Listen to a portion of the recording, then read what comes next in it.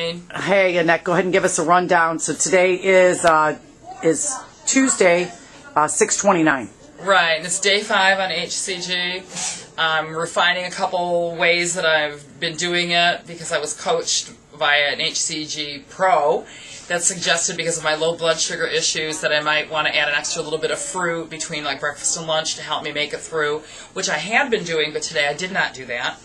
And that I might want to eat a little extra protein because of my size, because maybe that wouldn't be enough, and I was. Today I didn't do that. The last 2 days I didn't.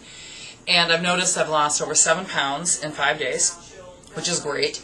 And I feel good. I mean, I feel good. No hunger pains, no real cravings. I mean, I kind of wish I had pickles, but I can have pickles soon. So I'm okay with that. And what's the other thing I wanted? Oh, avocados.